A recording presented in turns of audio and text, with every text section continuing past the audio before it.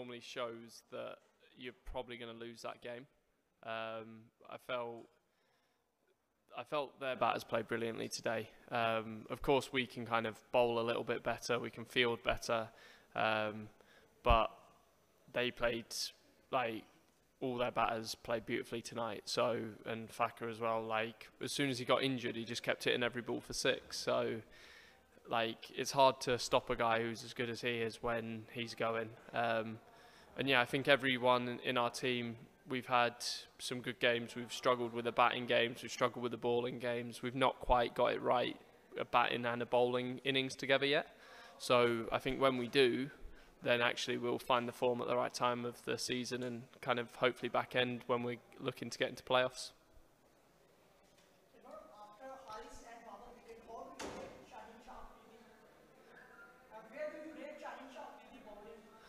Obviously, he's one of the best in the world. I've watched him in many games.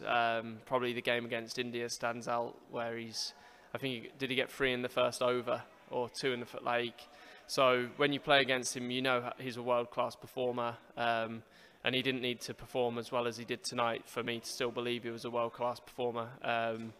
Obviously, everyone knows how dangerous he is in the first over, and his record speaks for itself.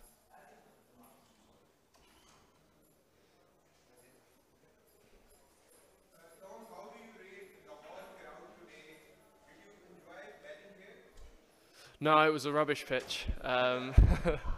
No, yeah, like when you see nearly 450 runs in a game, I think every batter's going to want to play here every week. It was an incredible surface, the atmosphere, the crowds, the outfit, like everything about today, from a batting point of view, was lovely to play here. Obviously, it was tough for the bowlers tonight. Even their bowlers went for over 200 runs, which normally you wouldn't be very happy with as a bowling side, but when you're defending 240, you're a lot happier. But yeah, it's a great ground, and I always love playing here. What about your own performance in this PSL? You're doing a very great job.